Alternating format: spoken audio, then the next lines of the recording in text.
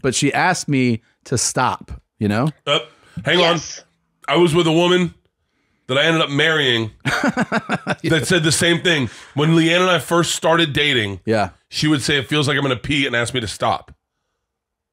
Then that's a squirt. Then you have to let her keep going. She must finish that. So it sounds a little rapey. Women are embarrassed. So there is.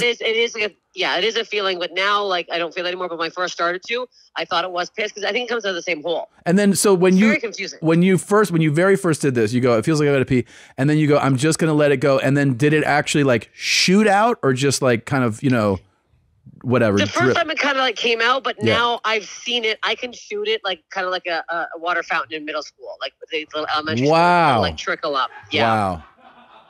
Well, that's and the worst. They lick it up like a little, like they're on their tippy toes, like licking it, like trying to get some water. That's what they, just a little tinkle lick.